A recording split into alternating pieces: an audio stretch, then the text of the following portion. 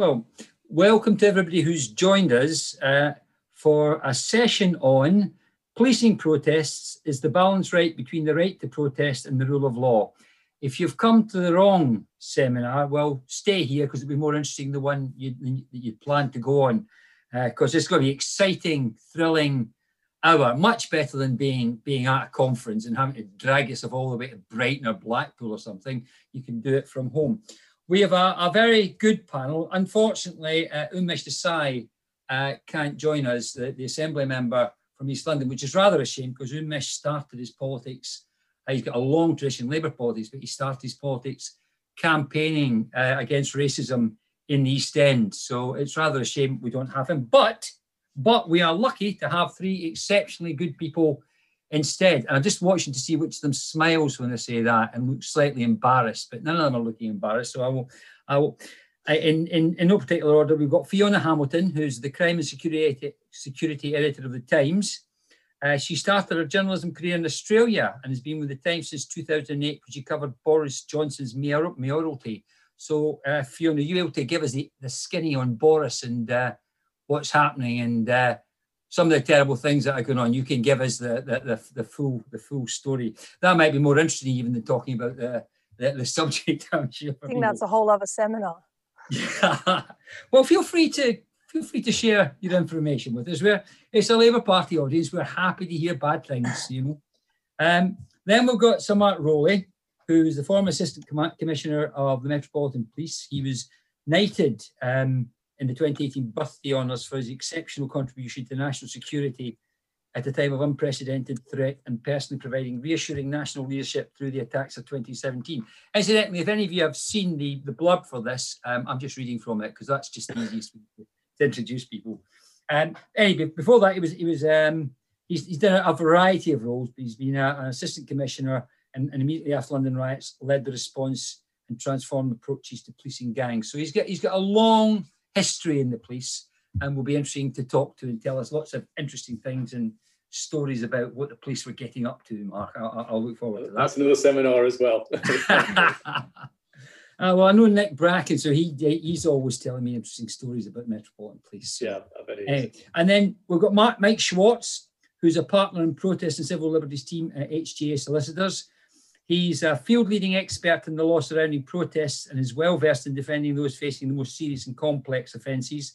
He's also particularly well known for representing high-profile political activists and campaigners championing a diverse range of social justice issues, such as animal rights, pacifism, and racial equality. So again, Mike, you'll have lots of interesting things to tell us about that. So this sounds really exciting.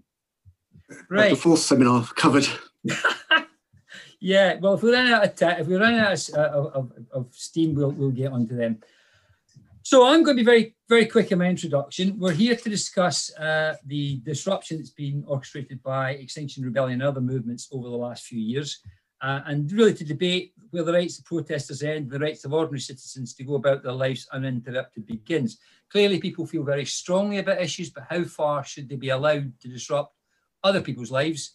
Equally, the right to protest is very important to us as a democratic society, so defending people's rights to protest is absolutely essential. I was thinking about it, and I was thinking about two different examples of protest, which I think kind of put in and shows the different sides of this. There was the very nice protest at Trinity College, Cambridge, where they dug up some grass and did a bit of damage and basically sat around having a nice time but protesting and making their protests and in a way that, well, it may have done damage to the grass, they were clearly protesting there in Cambridge. The other was in Canning Town, where at 7 o'clock in the morning, some people got on a train and decided to stop a train in Canning Town, which is in Newham, which is where I was mayor for many years, in Canning Town, where people were going to work who, if they didn't get to work, don't get paid. And these people were dragged off the train. You can see on YouTube, were dragged off the train by a bunch of very angry people who were trying to get to work. So I thought those two contrasts are very interesting and perhaps are some of the things we might want to discuss as we discuss how far protesters should be able to go in disrupting people, but also how far they have a right to protest to make their point. So I will take it in the order. What I'm going to do, it's you've got 7 minutes each. I'm looking forward, because apparently I have the power to cut you off. So I look forward to abusing that power. So if you could keep it to 7 minutes, please, I'd be very grateful. And I'll kick off with Fiona. Thanks, Robin. So I was going to talk a little bit about my recent experiences, I suppose, in covering protests, because I've probably written quite a lot more about protests than I ever might have expected to in the first few months of a global pandemic. Of course, there's been quite a lot of activity in that area. I mean, the police have always trod a very difficult and fine line when it comes to how they police protests, allowing people the liberty of expressing their views and the issues of freedom of speech without significantly impacting upon everyone else. I think what was already quite a fraught issue for them has obviously become exceedingly difficult in the time of COVID.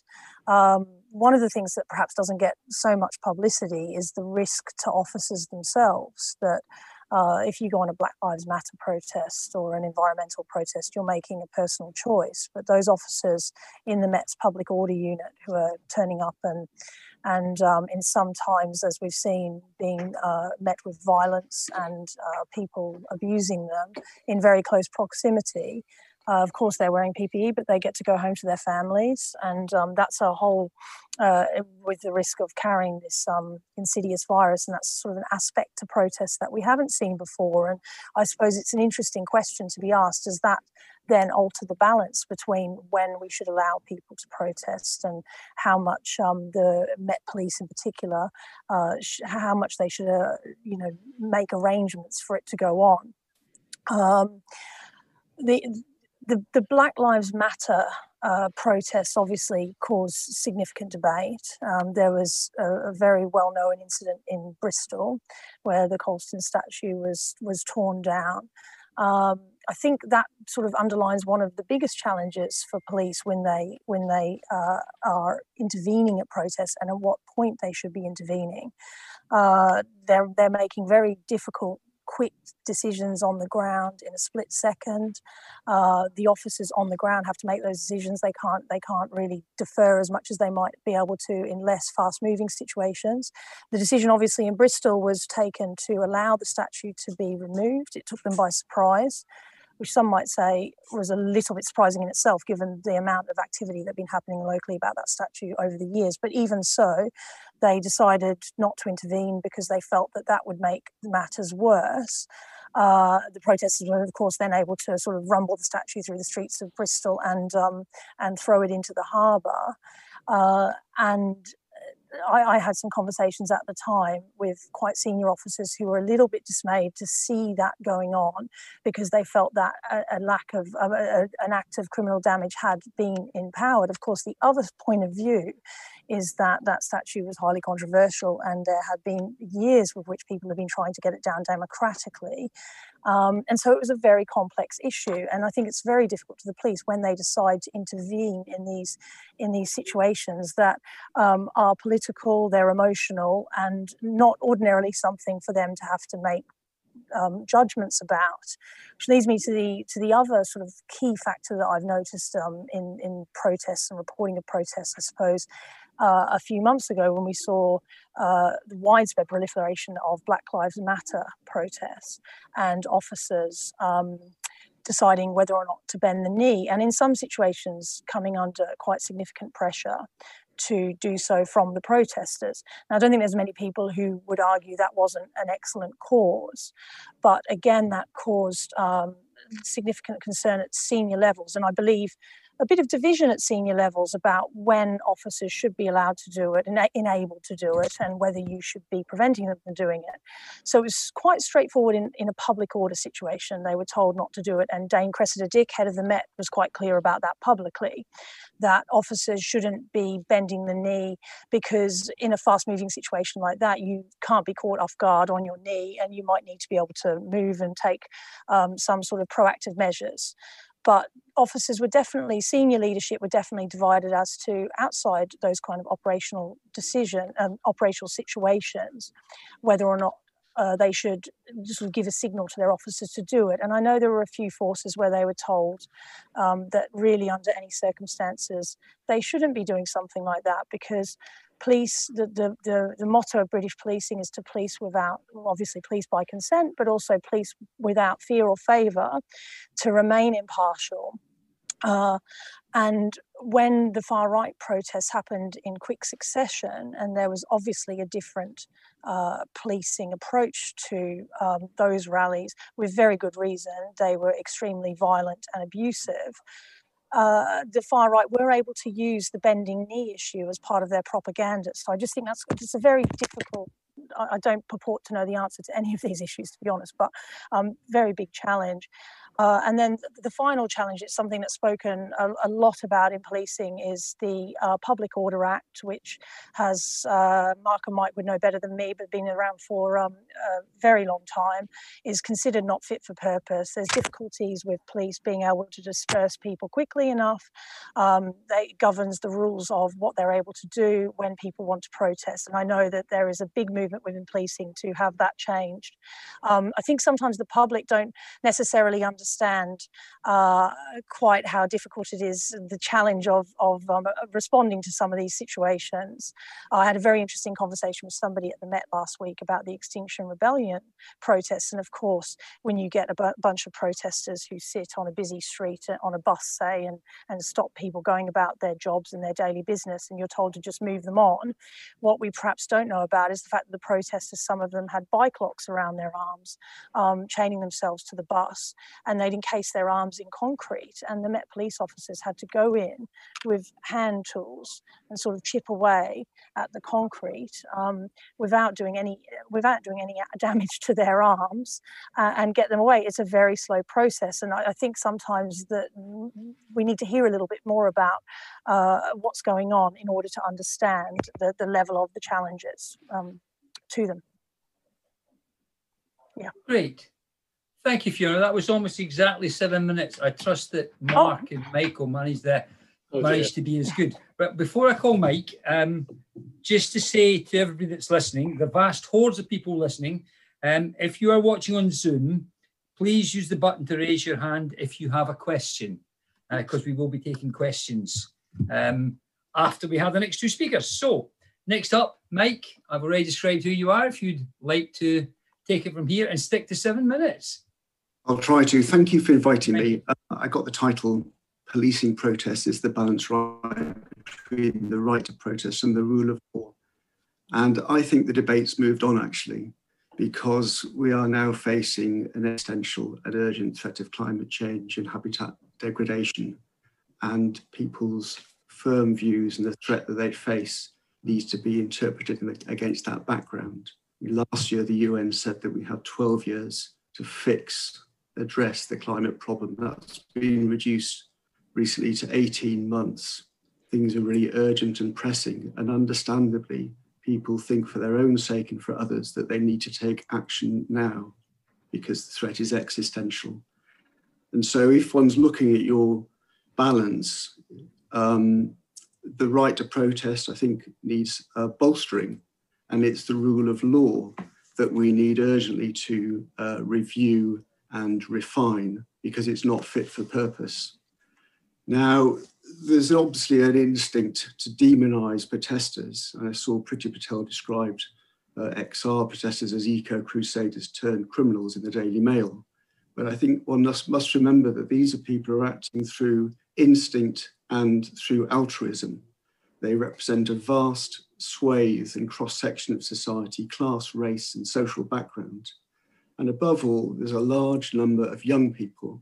And I focus on young people because they may not have voted in the last election. They may not have contributed towards the problem. They didn't cause the problem, and yet they will have to live with the problem more than many others. Some people may not even have voted this time round. And by the time the problem is supposed to be fixed, that will be time for their first vote. So they reflect a constituency which is disenfranchised by what's happened in the past and what is not happening currently. And they're not the only ones. There's the people who are not yet born, there's the global south, There's nature itself, which is fighting back with emissions of methane from the permafrost in the Arctic, and also the melting of the ice sheets, which are reflecting heat from the Earth. Now, I say that because if one's looking at the rule of law, one has to see what the flaws are in the democracy that created it, and they are very significant. Short-termism is the order of the day, and the rule of law doesn't reflect that. And then if one looks at the right to protest, what are the levers, the alternative levers people have? They don't have the right to vote. They don't have the opportunity, as Prince Charles has, for all the best of reasons, through his position, being able to reflect his views in the papers today. They can't talk about what Prince Charles called the need for swift action on climate change. They don't have the privilege of having access to the editorials. They don't have the money and the influence, such as the fossil fuels companies who for decades have shed and hidden the problem for their own interest of climate change and the contribution that fossil fuel burning makes to that. They don't have those options. So what is their option? They don't have lobbyists. They can't pay as Russian oligarchs do towards the Conservative Party. They don't benefit from the revolving doors of political host to business interest. Their only route to express themselves is through protest. And that's why it's so important that the right to protest is not only protected, but enhanced.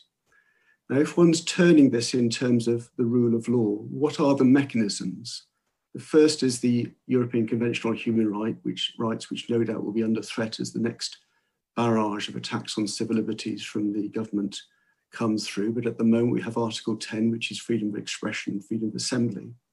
And it must be remembered that the state has an obligation not only to respect those rights and not to infringe them, but also to enhance and allow people to express themselves. And there's a real danger that that's not happening at the moment and won't happen in the future because of the climate of hostility towards protest. But I think it goes wider than that. I think one must look at Article 2, the right to life, and the state's obligation to protect life, our own, our children's, people around the world. And also, I think one has to look seriously now when thinking about the rule of law at introducing the rule of ecocide, making it an offence to make any steps that threaten our existence, that threaten our planet and our nature. And that's where the focus of attention ought to be by the lawmakers. And at the moment, I think they're failing to do that by short-termism, which is threatening us all.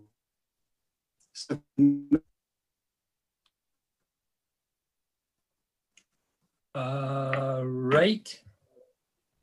Is that you, Mike? I'm done, thank you. Done? Thank you very much. Thank you very much. You were even quicker. You were even better than Fiona. So Fiona, you're going down to my second favourite person now. Mark, it's on you now. See if you can do such a good job as the last two speakers. I'll give it my best. Give it my best shot. So where I'm going to start from is the fundamental right to protest. I don't imagine any of us are going to challenge that. It's essential in a democracy. Parliament has already set down conditions for what the boundaries as to what is fair and reasonable in that and what isn't. The issue I want to centre on is, I think the laws have created a line between the lawful and the unlawful, where the line is in the right place, but it is now almost unenforceable. And I think there's two separate points there. So, I mean, the law talks about conditions being put on protest where police fear serious disorder, serious damage might be done, serious disruption to the life of community, or the deliberate intimidation, intentional intimidation of others going about their lawful business. So there's a set of principles there which sort of make sense and create a line. The challenge, though, is the law is vague and weak. And so the part of the problem the police end up with is being the ones left carrying the responsibility for executing the law that Parliament put in place. It's vague and weak, and that creates the challenges that you've heard senior police officers talk about. And I found myself policing difficult protests when I was in charge of that in London. I don't remember once getting judicially reviewed 3 times in 4 days for one protest, which I think must be some sort of record. And I was proud that we sort of won them all, but it's illustrated the slight bizarreness and contentiousness of the subject area. Why do I say the law's vague? I think once you get past fearing serious disorder and damage, which are quite clear what they mean, if it's about serious disruption, what is disruption? What does that actually mean? Because every protest is disruptive. If I stand on a street corner and shout about an issue I'm concerned about, I'm causing minor disruption. But that's clearly within the law in terms of that's reasonable and all the rest of it. If I close down a whole city centre with a protest, when's that reasonableness lost? And so the police have no yardstick to look at what serious disruption is. And that has been left by Parliament in their lap, which creates a very sort of difficult greyness.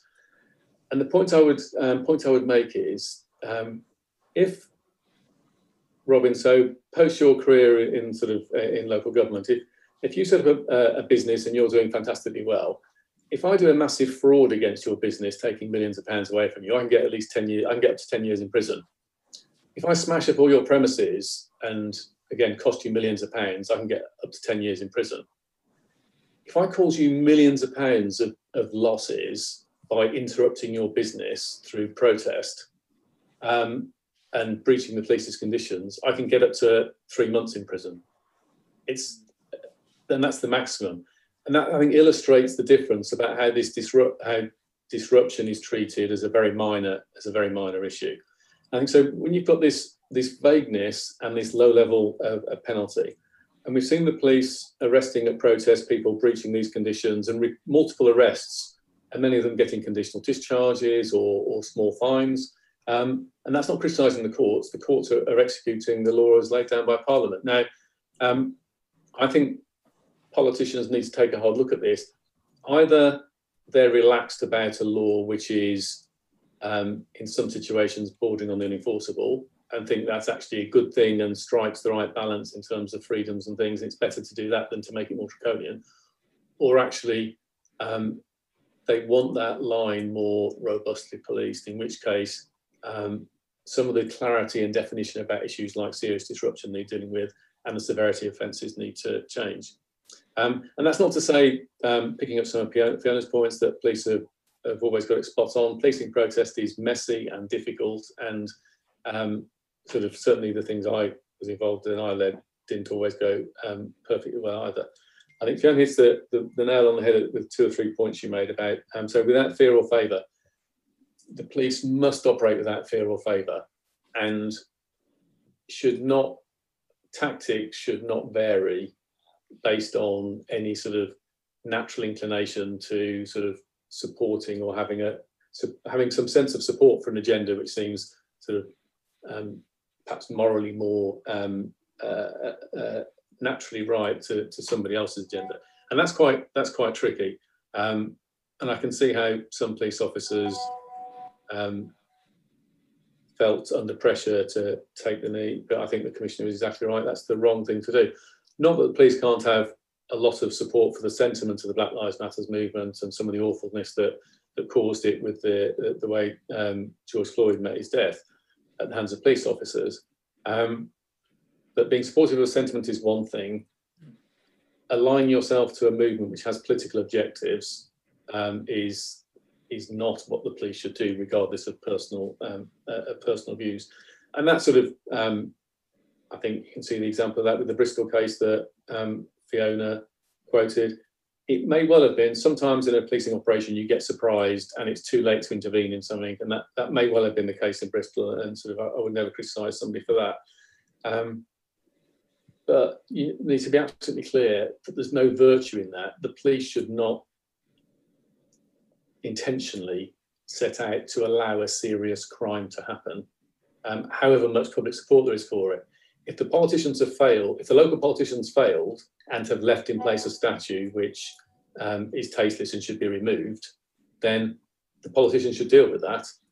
The way of dealing with that is not for the police to decide to let a serious crime happen. As opposed to what I think happened in this. I think sometimes it's been inferred that's what happened. I think what it was more about was an operation being surprised and not being able to stop something, which can happen to anybody. But the key issue for me, coming back to where I started, and watching the clock, I think I'm getting close to the time, is this point about, I think we have a very clearly drawn line in law, and I wouldn't suggest the police want that to be reopened, and it's probably not right for the police to ask for the line to be reopened. But I think it's perfectly fair to say to politicians, if you want this law to be effectively enforced and businesses, for example, not to have massive losses as a consequence of protest, then actually there's some work to be done to remove the vagueness and the weakness of that law. Great, thank you very much, Mark. Right, so we've had some interesting contributions. They've ranged a little bit. I'll just try and sum up a little bit, and if I don't sum you up accurately, stick your hand up and tell me you want to say a bit more. So from Fiona, I mean, clearly the COVID issue is a separate issue from it, but a big issue, and one that has to be seriously considered, not from the point of view of the protesters, but what they then do in terms of spreading to other people and the implications for other people. But that hopefully, when we finally got on top of it, if indeed we do, then hopefully that becomes less of an issue. But it's an important point, I think, to be considered in light of everything else, since it's dangerous for people who aren't on the march.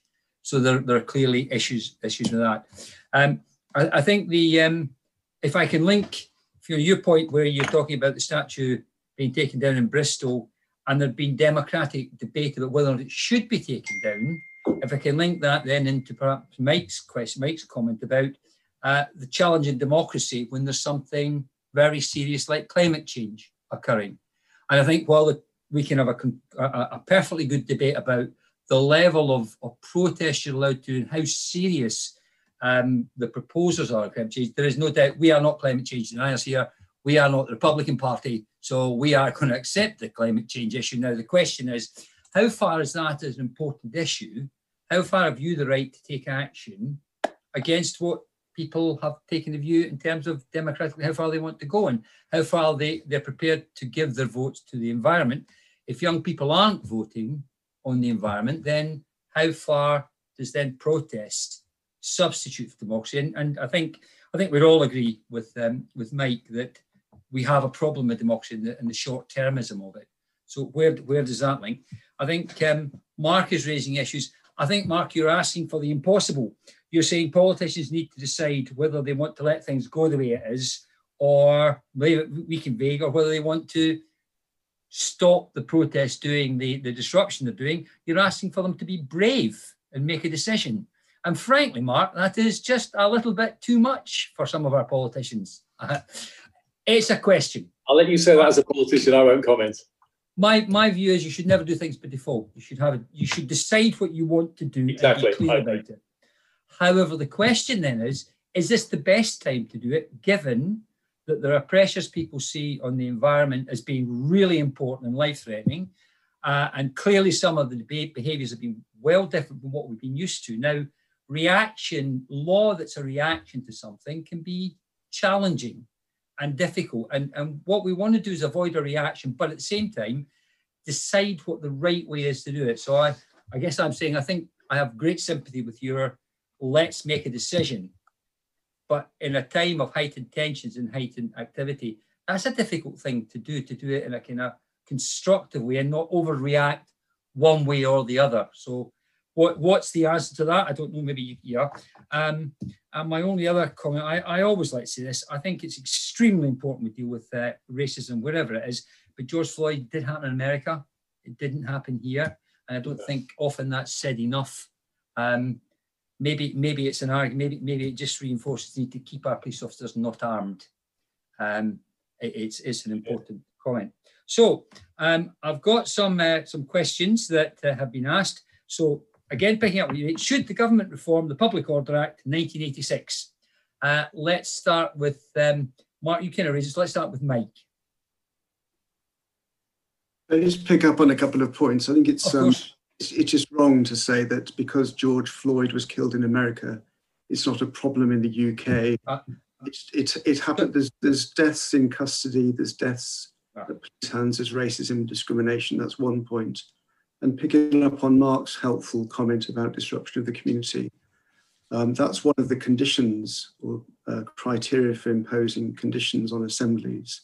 But it depends on one's view of disruption to the community.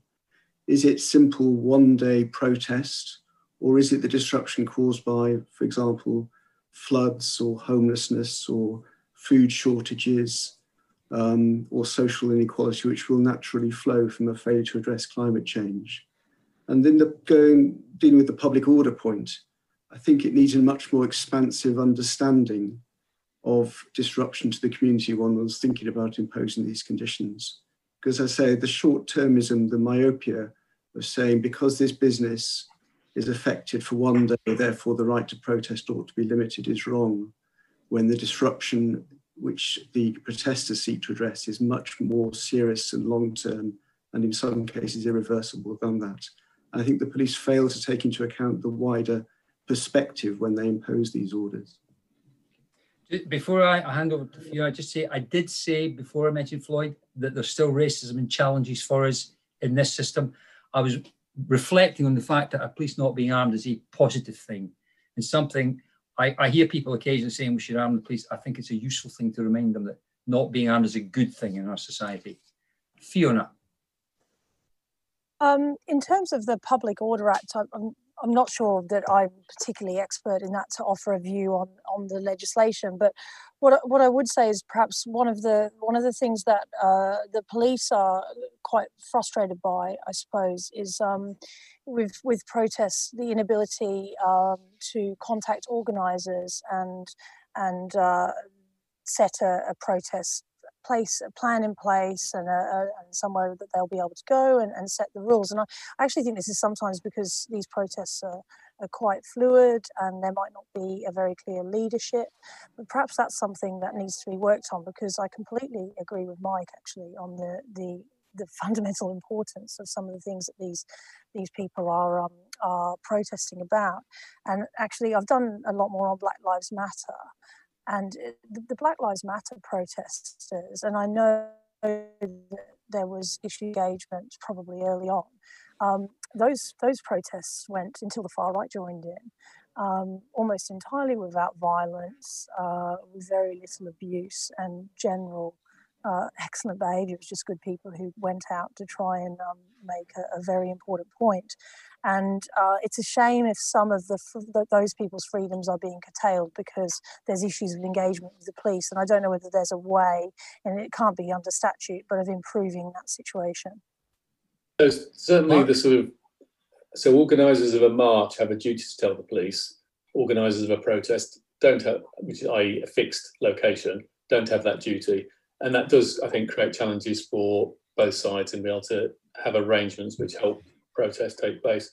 I should just echo what Fiona said in one respect. Sort of many of the protests I've dealt with the policing of, even ones where there are challenging individuals, you usually find that there is a important public issue at the centre of it, and the vast majority of people are turning up to sort of air their voice sort of publicly and peacefully and properly, and there's no problem with that.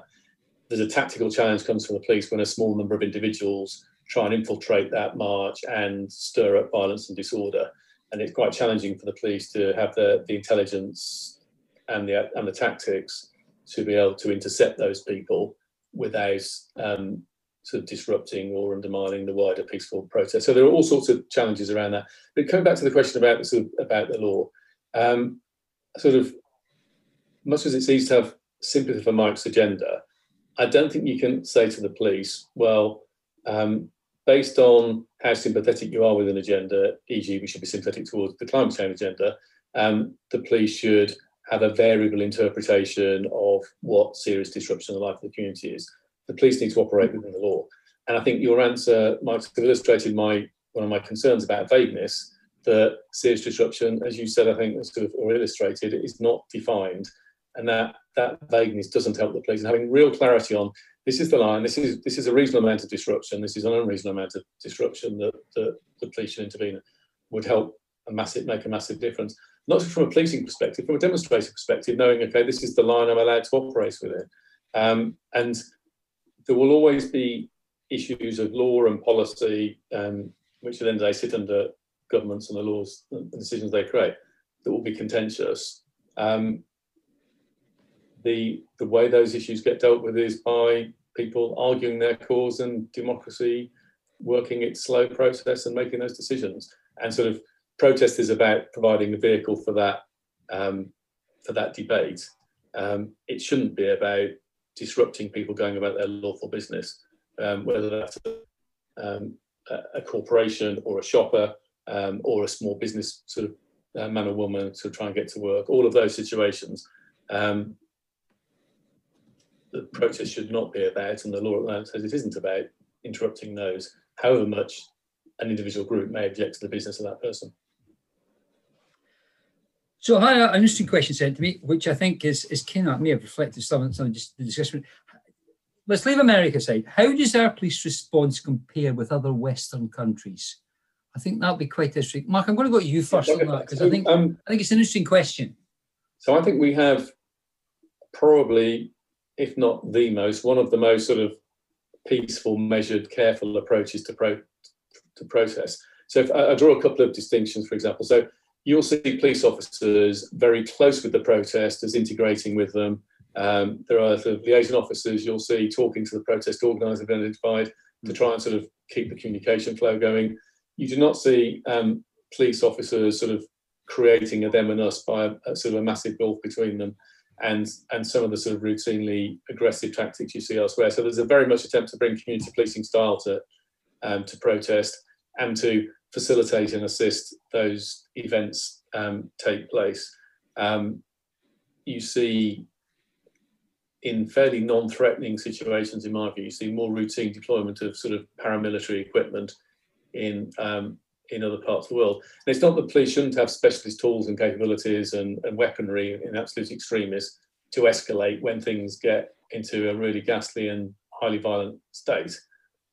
But that should be that's where you fall back to if something gets to there. The starting point should be a community policing style applied to protest. And I think that's what the police try to do. So I think we're in a more healthy place, which is why we're having this debate, well, fairly nuanced points about whether the balance of the law is right in terms of the disruption and challenges it creates for other citizens and businesses.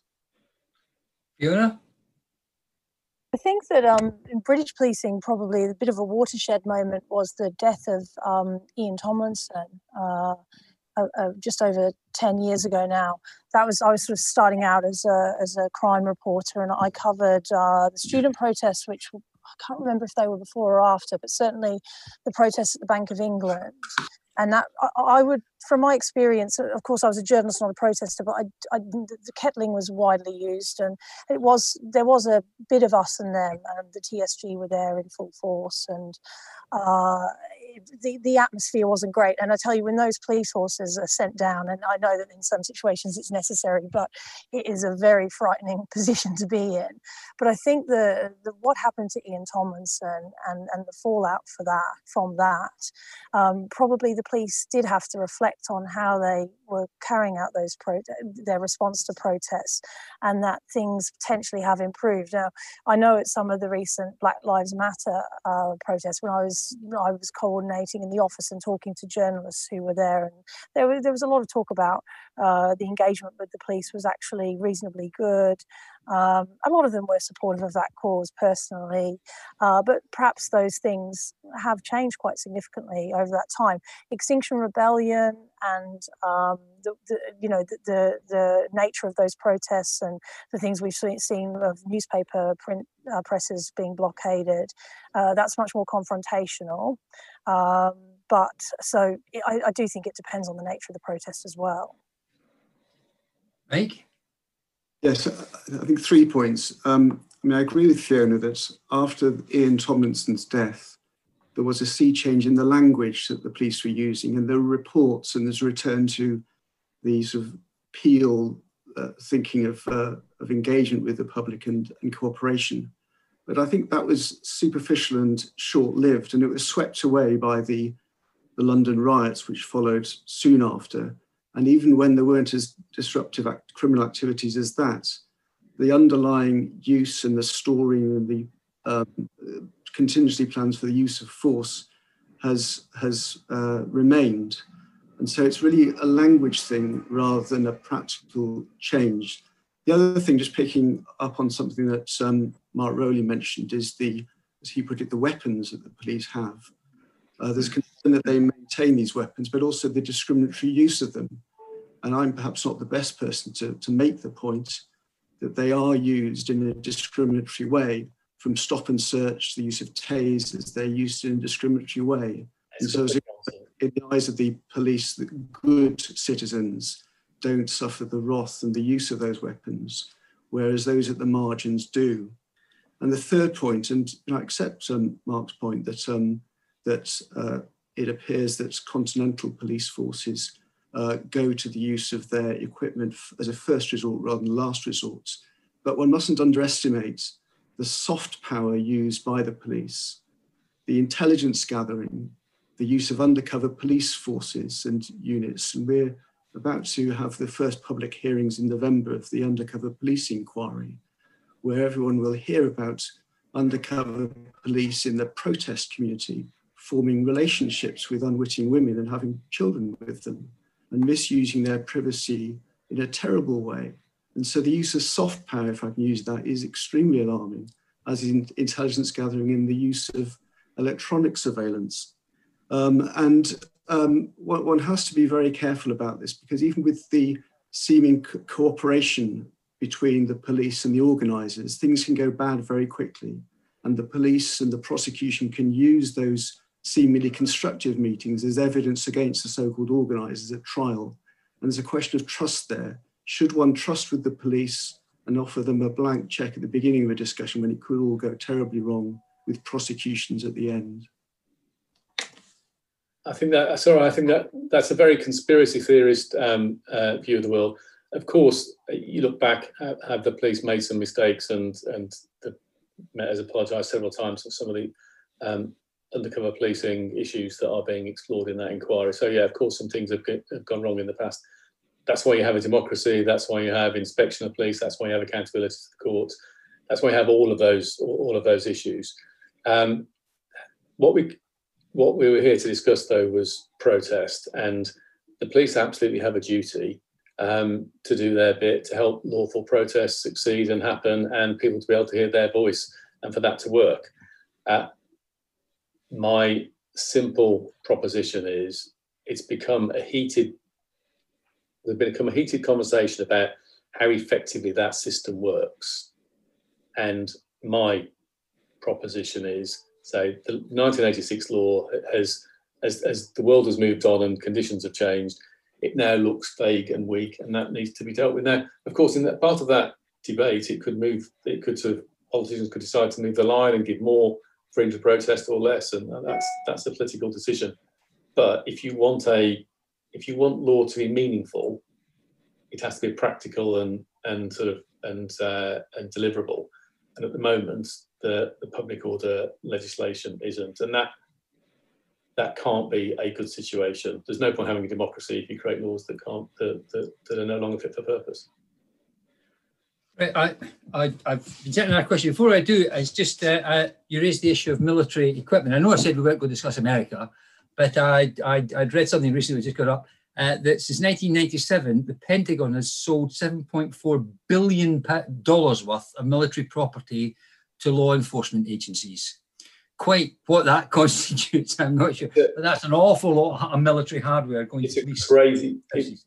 Robin, I agree. It's a crazy decision. A lot of the material that was deployed in Iraq, dealing with terrorist insurgents, now being deployed on the streets of American cities, and that is disproportionate. And I think the message it sends about policing and its relationships with communities, even if it's inadvertent, is so regrettable. I think he's playing into the ongoing riots and debates and challenges the Americans are seeing, which is why I think we need to position ourselves. Do we have issues? Are we perfect as a police service? No, we're not, but it is so different. We shouldn't be selling military grade hardware. Sorry? Can I just come back on a couple of points? The first is, I think it was Boris Johnson who ordered the water cannon when he was mayor. Yes.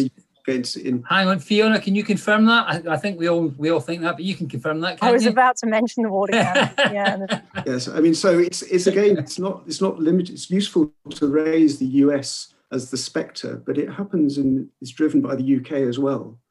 And the second point is just posit this scenario against the background that policing and public order laws are about the suppression of the public. Just think about when there are food shortages, when there's unrest as a result of inequality, when there's unrest because of homelessness caused by flooding. How will the police exercising enhanced powers in a more robust way look in the light of language about democracy and cooperation and policing by consent? It's going to look very bad for the police, and it's going to look very bad for any government who has enhanced the police powers and the criminal laws. So I've had another question, but I'd like to try and tease that one out. It seems to me that we're having a disagreement here over there is a lack of clarity in the law. The question in terms of how the police should behave. And it seems to me that the concerns, we say enhanced powers, maybe clearer powers, enhanced or clearer, what is it we're talking about? Could we just have another thought on that from people? Because that seems to me to be where we're getting a bit of disagreement on the panel, which is a good thing, by the way, because it makes it more interesting. Yeah, so I'll have a stab at that. So clarity, so what does serious disruption mean? If I run a big protest that runs for many days and has a massive impact on local businesses or local people, at what point does that, what starts off as reasonable execution of my sort of right to freedom of speech and protest, at what point is that having such an impact on other people trying to go about their day-to-day?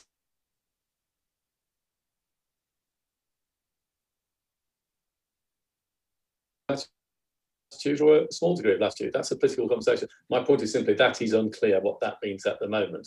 And secondly, if you're going to give police powers to put conditions on protest in terms of where the route a march may take, or where a protest can be, or how it might act, which those powers exist, there's no point giving the police those powers if they have such weak sanctions surrounding them that they are very, very difficult to enforce. So frankly, take the powers away and say, frankly, we want to have a more free spirit for protest and all this order, or keep the existing powers but make them enforceable because of the sanctions and the way they operate. And those are simple, practical things that could be done to make a difference. And so the one that Fiona raised earlier, it would be much easier if those doing a protest, like those doing the march, have to have some prior engagement with the police. But there are some practical ideas.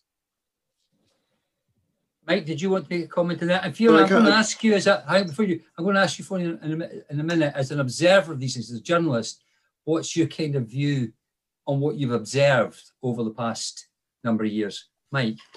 Yes, just some points. I mean, it's obviously one likes clarity, but obviously those in positions of responsibility, and I include the police, have a given discretion to exercise, and they try their hardest, and they shouldn't shirk political or legal responsibility by saying that the government ought to clarify very simple words like serious disruption to the life of the community. They should just get on with it. They'll get it wrong sometimes. They can get challenged in the courts, either in criminal trials where people are prosecuted or on judicial review, as Mark has mentioned. But I think there is sufficient language there. It's not always used correctly, in my view, but moving responsibility back to the politicians to interpret for them relatively simple terms of language is I think, is a mistake. And the second thing is just looking at it from the protesters' point of view, from the mother's point of view, from parents' point of view.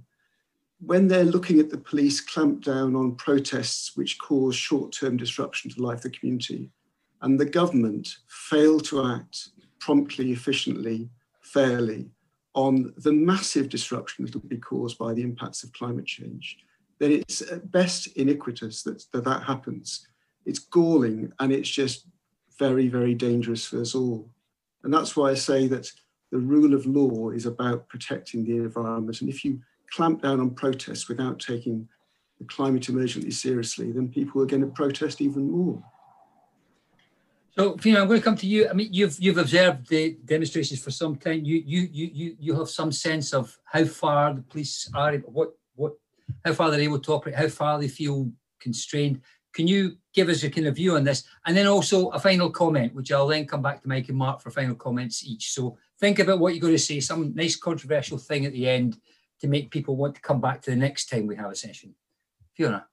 In terms of my observations, I think I wanted to pick up on something that Mike mentioned, and obviously the undercover inquiry, which has been an enormous amount of coverage of protest and policing over the last few years. And because we're sort of coming at this from the point of view of the rally in Trafalgar Square and what the police do to those protesters and how those protesters behave. But he makes a really important point about how they have behaved in the past. And whilst I appreciate that mistakes were made and obviously undercover officers are surely not engaging in deceitful relationships anymore.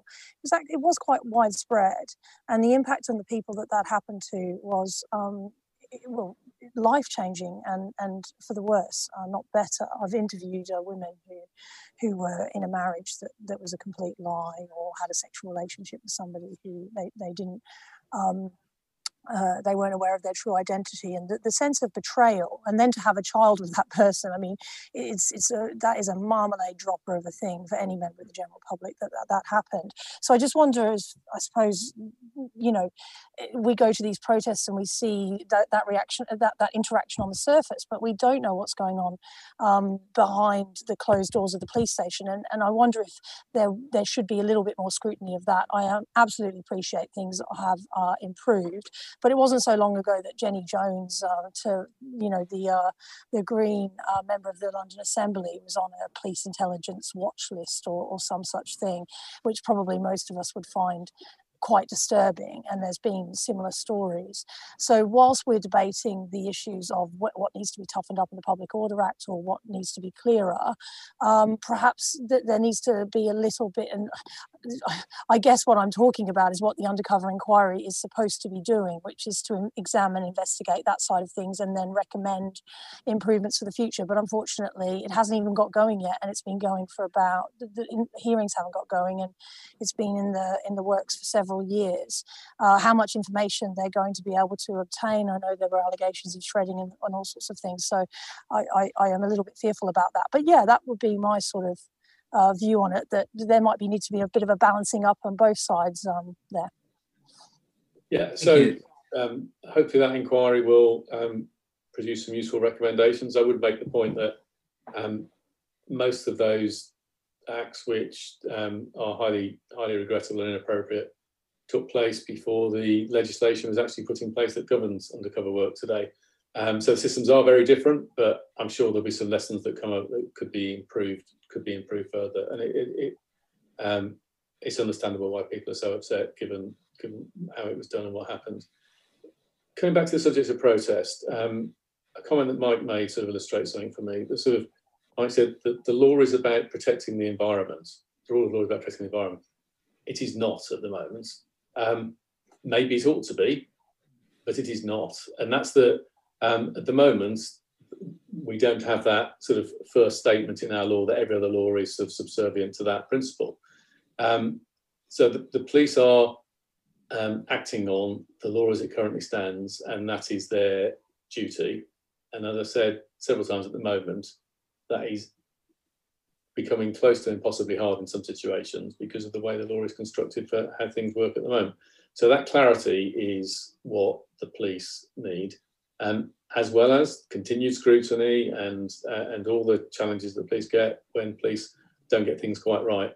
But the police have a duty to help deliver sort of peaceful protest, help support protest, to do it without fear or favour, to anticipate the small number of difficult individuals or try and turn those peaceful protests into disorder, and the sort of powers that are effective to deal with the problems that protest can create when it goes too far. And at the moment, those lines are not clearly enough drawn. Mike, last comment? I'll be very quick. I think, Robin, you wanted Good, well done, well done. I think you wanted some controversy at the end, but I'm going to try and go for something which is a bit more collaborative, which is I think we ought to move in the same direction. Because if one solves or addresses the problems that people are concerned about, whether it's racism or sexism or environmental degradation, if the government or those with levers of power, business, media and so on, address those seriously and properly, not just through language, then there'd be less scope for those affected, most badly affected, to need to protest, and there'd be less social disruption. And so rather than enhance the tools of the state that suppress social movements and try to address social disruption, if there's as much energy is put into the underlying causes, then I think we're all going to gain from it. Mike, you fall into the same trap as Mark. You want politicians to do their job properly. I'm sorry, mate. You've just fallen into the trap. The only one of you that hasn't asked for that is Fiona. Thank you for recognising reality. Right, thank you very much. It's been very frustrating for me as chair, because as a politician, I've got lots I wanted to say. But actually, I think the debate's been very good. I think we've managed to tease out what the differences are. With Mark saying we need to get more clarity, and Mike saying we need people should be allowed to operate in a different way because of some of the severity of the issues. And Fiona giving us a really interesting kind of views on some of the things you've observed and seen. I think the quality of journalism today lacks something, but to get journalists to say, actually, I've observed and this is what I've seen is very helpful, because that's what we need of anything, is unbiased people saying, this is my observation. So thank you for that. I will just say, I mean, you make the point. I mean, things have improved. I know when I first came to London, I believe I had a special branch file. And indeed, it was a matter of honour, a badge of honour, that if you didn't have a special branch file, you weren't doing your job properly as a politician. Now, those things have changed, but it continues to be challenging. And we need to keep the pressure on to keep improving things. The issue, I think, that Mike has raised, which is how do you put the pressure on for big, long-term issues to change? And that is not an easy question, but is a subject for another debate at another time. Could I thank Politics Exchange for organising this? I think it's been well worthwhile, and I found the discussion very stimulating. So thank you to Mark, Fiona, Mike, and I hope everybody that's listening has enjoyed it. Thank you very much. Thank you. Thank you, Robin.